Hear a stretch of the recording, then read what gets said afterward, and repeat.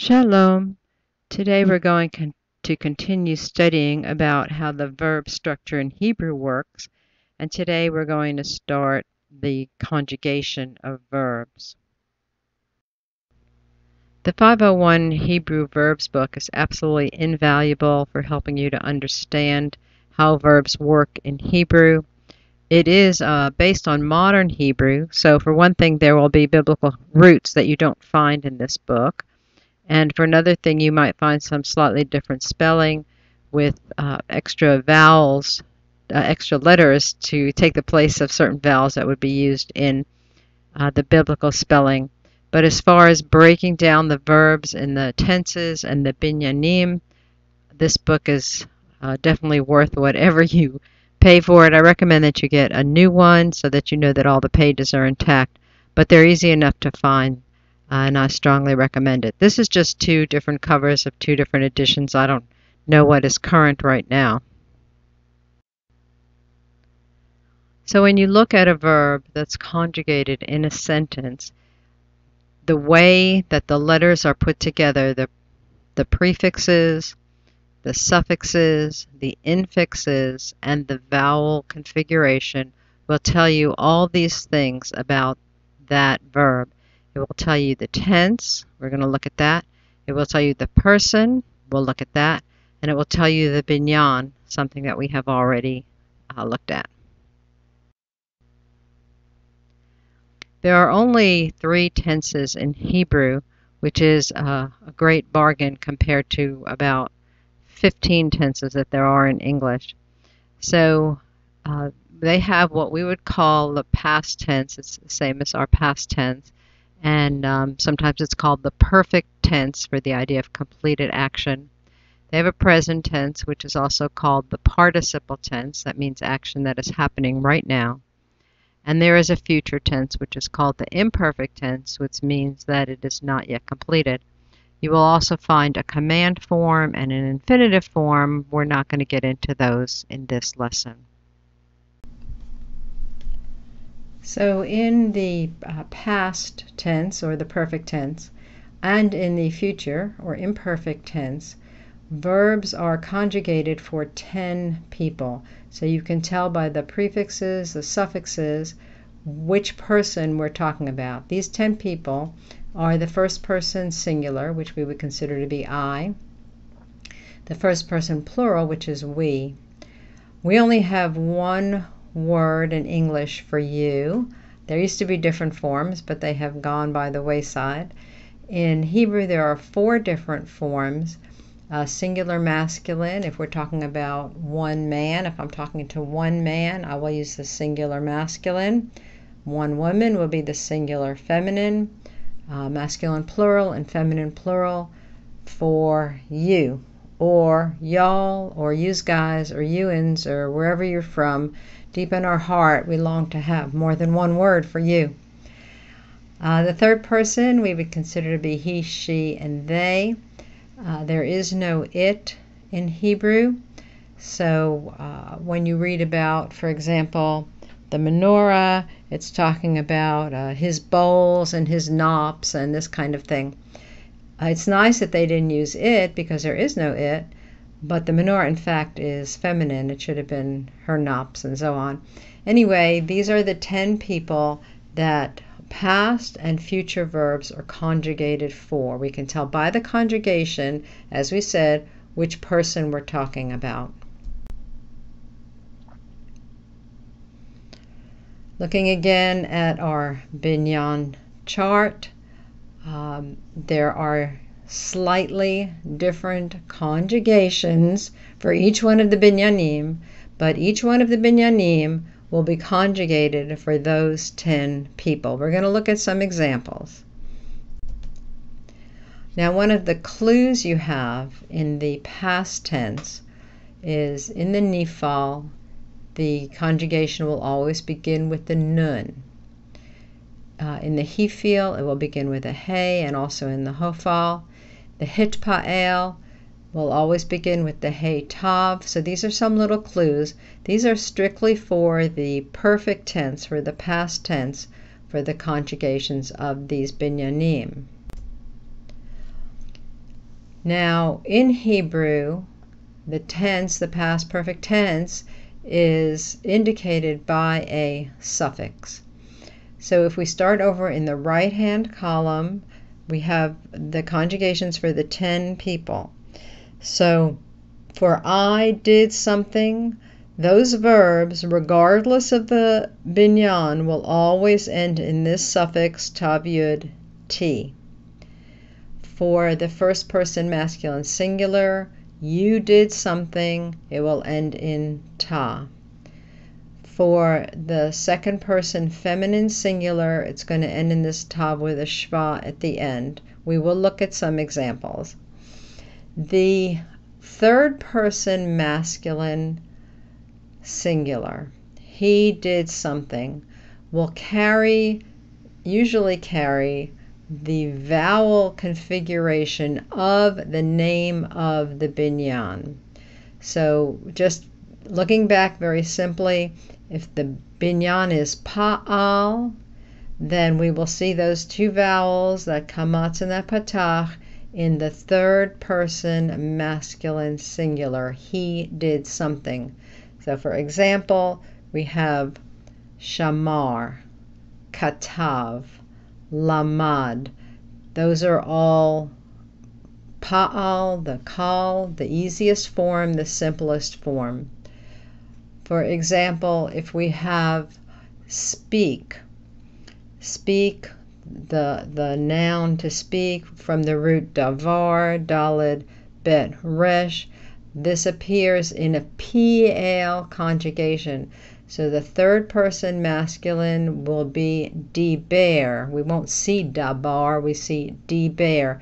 Those same vowels follow the name of the binyan. For the third person feminine singular, she did something, that's going to end in a hey. Moving to the other column, if we did something, that will end in this suffix nu. If all y'all, the group of people, you did something, for the masculine, that verb will end in tem. For the feminine, it will end in ten. And for they is the same for masculine and feminine. The verb will end in u. This applies to all the binyanim. These suffixes will always be the same for these people. Okay, let's have some examples. From Psalm 18:22, we see Ki shamarti darchei Yehovah. Because, here's the root, shamar. We see the ending on the end, T, that means I have kept your ways, the ways of Yahweh, because I have kept. The root is shamar, and the suffix T tells me that I did it. Nehemiah 1:7, Chavol chavalnu lach, v'lo shamarnu et hamitzvot. Here it's the same root, shamar. We see the suffix nu. That means we, in this case lo, didn't keep the mitzvot. We is indicated by the nu. This is a pu'al verb, but the suffix is always the same, nu, for we did something. Here we see in Genesis 37:11, Ve'aviv shamar et hadavar, and his father shamar. We know that he did something by the vowel arrangement. See, there's no suffix on the third person masculine singular. The vowels are the same as the name of the binyan, shamar. His father kept the idea. In other words, he was watching to see what was going to happen. Psalm 119, verse 167, Shamra nafshi edotecha. So here we see the verb first. This is the verb. It's ending in hey. We know that it's a feminine. She did something. She kept. Now, what is the subject here? Nefesh, my soul. Your soul happens to be a feminine noun in Hebrew. So we will say she kept. My soul kept your testimonies. Deuteronomy 5:32, we see the first verb, Ushamartem la'asot kasher tziva Yehovah. The ending is that tem ending. That is a plural, an all y'all kept, y'all guarded to do what Yahweh commanded. So the suffix tells us that tem, all y'all did it. In Exodus 31:16, Vishamru v'nei Yisrael et hashabat. The ending here, that u ending, means they did something. Who's doing it? B'nei Yisrael. They are going to keep the Sabbath, keep or guard it. So we see the endings are consistent. These are some pu'al verbs. Shamar is a pu'al verb here. Okay, in Deuteronomy 2:4, we see this verb that is highlighted, nishmartem. Do you remember what we said about the nifal in the past tense? We're just looking at the past tense today.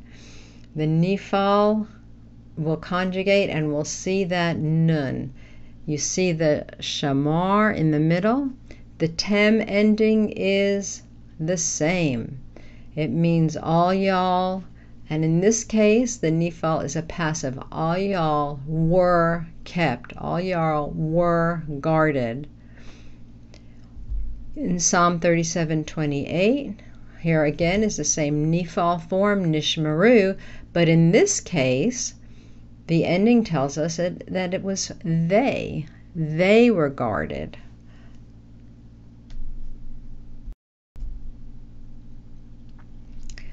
As we said, the root to speak, from the root, daled bet resh, is a pu'al form. Let's do the bottom scripture first, Genesis 44:2.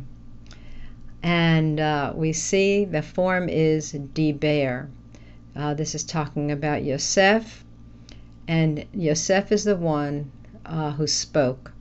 We see the vowel configuration is the same as the binyan because this is the third person masculine singular. He spoke. So it has the same vowels as pu'al because it's a pu'al verb.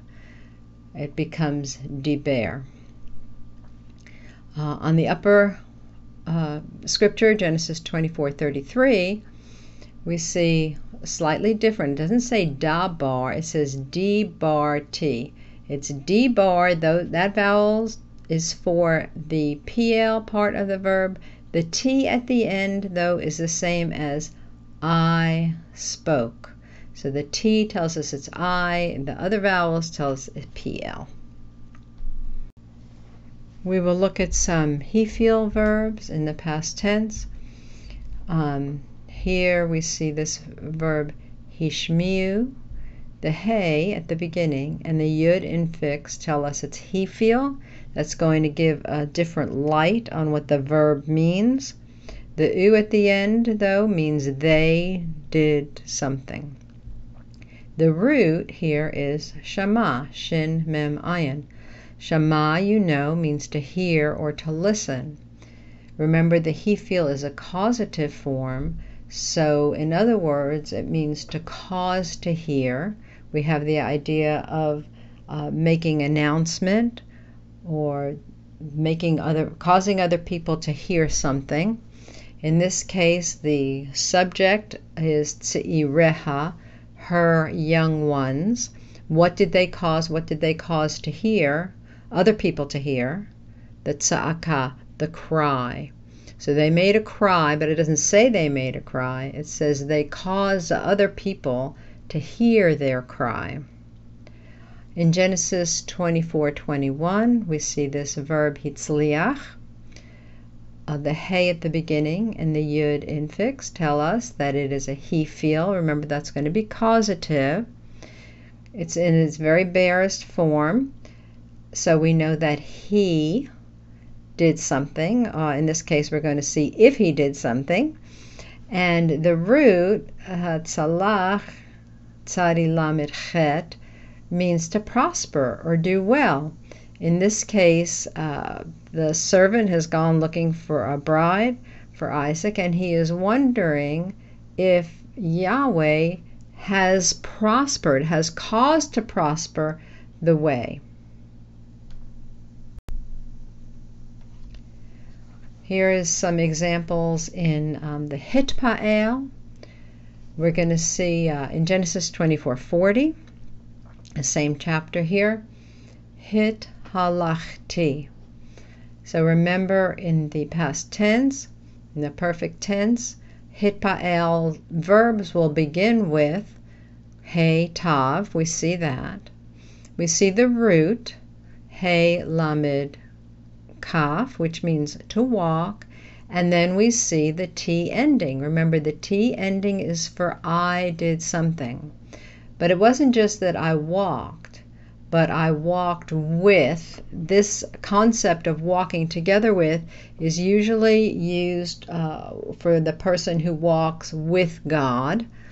And we're going to see here in a minute some of those people, but Abraham was one of those people, Noah and Enoch. When it refers to those people, it says they walked with God. It's not just holech, it's not the pu'al form, it's the hitpa'el form.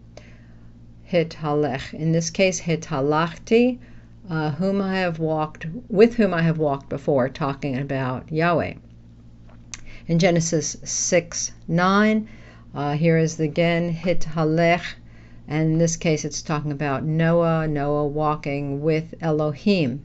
So we see the prefix, the hey tav, that tells us that it's the hitpa'el, and then we see the root, holech, which means to walk. It's conjugated for he. It's the simplest form of the verb. There's no other suffixes, just the root that tells us that he did something. In Job 38:16, we see that this is conjugated hit halach ta. Remember that ta ending means you did something. In this case, wondering if you have walked the depths of the earth with God. In Zechariah 1:11, here's a form hit halach nu. It has the same hey tav at the beginning. We see the root in the middle, hey lamed kaf, and then the ending for we did something, talking about the angels having walked through the earth here and there. So the suffixes for all these 10 persons are very consistent across all the binyanim. If you learn those 10 suffixes, you can identify the past tense. So it's a good time now to take a break. What I would strongly suggest that you do is begin to look in your Hebrew Tanakh and just begin to read through the various scriptures and see if you can begin to identify these suffixes so that you become comfortable with them. If you have any grammar book and you can work any kind of exercises, that's good. But you should really have a good grasp on what the suffixes are for the past tense as you before you continue into doing anything else. So while you're taking your break, remember to tasim et ha'einayim al hashamayim. Keep your eye on the sky. Your redemption draweth nigh. Shalom.